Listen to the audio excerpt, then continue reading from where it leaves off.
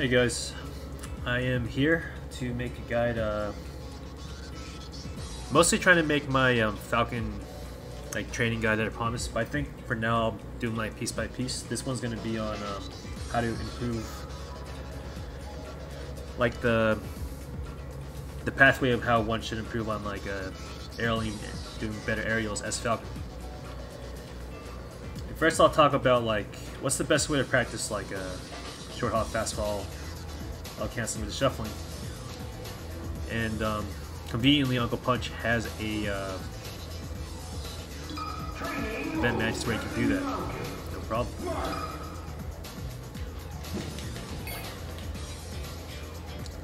Cancel training is a good starting point.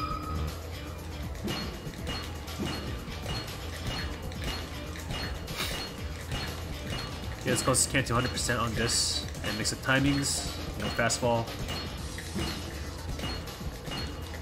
every aerial.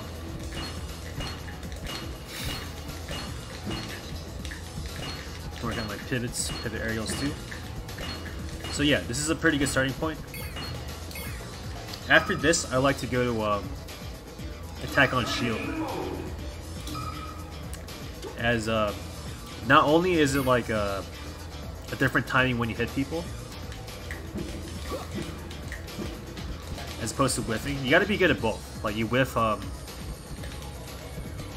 be good at nailing that. If you hit him, the timing is a little different when you hit them on shield. So, or you hit them in general too. So it's good to get the muscle memory down to be ready for both situations, as every time you hit him, it's not always gonna connect. Say they're dashing away, they roll, spot dodge, whatever. So, recommended heavily for people starting out, and also probably intermediate people too, to work on this. If you miss L cancels more than once a match, then you should probably grind it out. And it's good to also eventually have the CPU do options. That way you know you're spaced well. Or you can do some trickier stuff hit them close but dash away. And that comes later on as you get better at the game. And tying back into just having better aerials, let's talk about being able to adjust timing so you can hit them after tech chases. Training mode.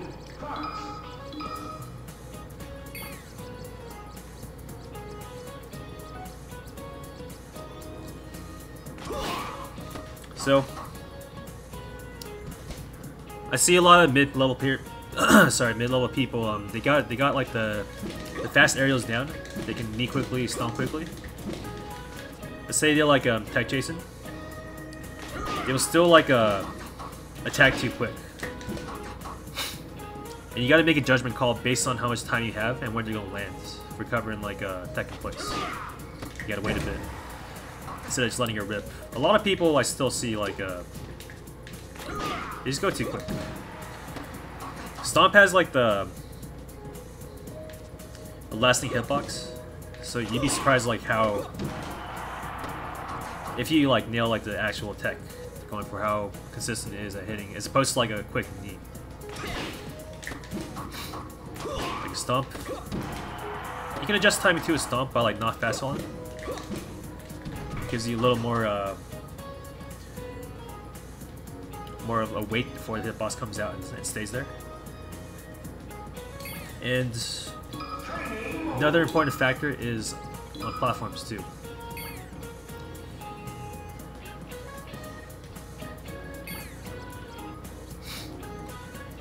How much time do you have after a fox goes on the or anyone goes on the platform?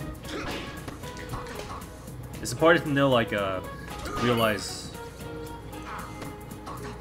how much time do I have? Do I have time to go for a big hit, a stomp or a knee? Or can I only do an up air?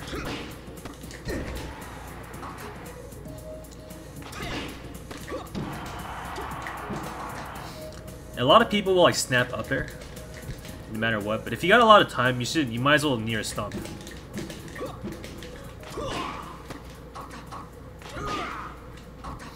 Like you're actually doing a huge mistake sometimes by not like going for the big hit.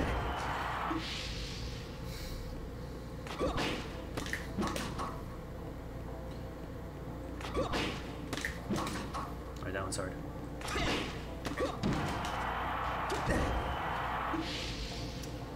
So, another way to improve the aerialing,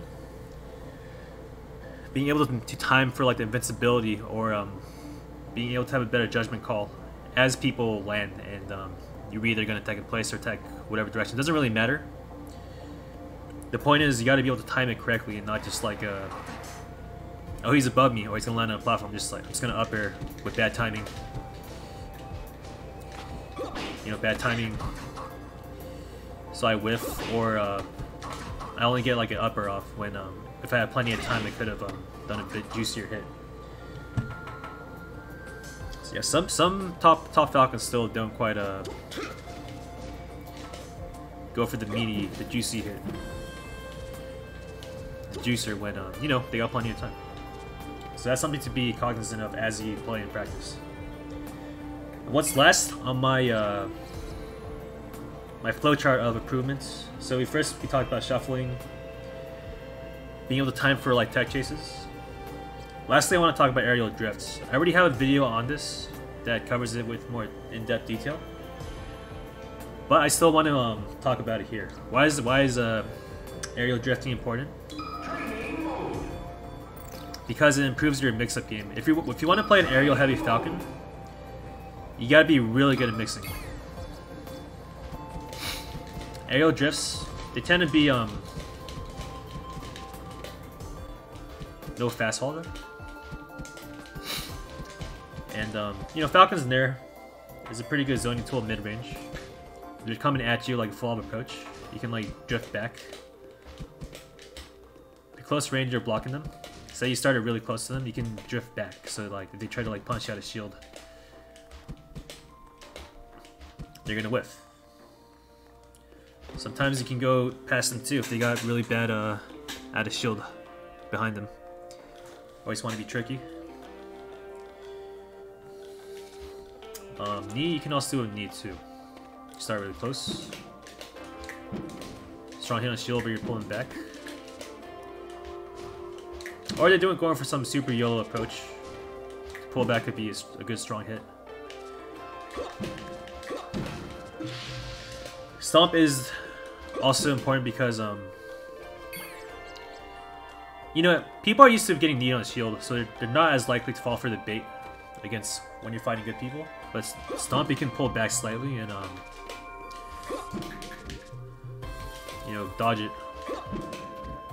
like a potential shine out of shield or a grab, whatever. Up air, not something I use personally a lot, but it can be good. Good defensive option, good option in general against tall characters. Falcon Dittos. Sheik March when they're not dashing. Say like a Sheik's forward tilting, you can like block in an up air. And you can drift back. You know, pretty solid defensive choice if Foxes like to follow approach. So the drift is essential for increasing your mix-up game. And I C-stick all my aerials. Obviously you can't do it in there, but it's really important. After that, you can like start throwing tomahawks and start doing like a better grounding game too. Like yeah, I see a lot of Falcons, they don't want to just like grab people like they down throw a million times, which is fine. So if you want to play this way, you gotta go all out there, like learning mix-ups, having like good timing, never fucking up your inputs, like missing an alt cancel. So just wanted to point it out. I felt this is a good or decent guidelines to improving. So you know, beginners should work on the L canceling consistency, and then when it's got the speed down, that's when you want to be able to like time better to cover like not need too early, too late. You gotta dodge invincibility frames. For platforms, you gotta like have a good judgment call to go for a quick up air, or if you have time, you can stomp knee them. And again, here you can the aerial drifts, aerial drifting. That's what you need to in 2021 to make the style work against good players. So hopefully this video helped you guys out. Thanks for watching.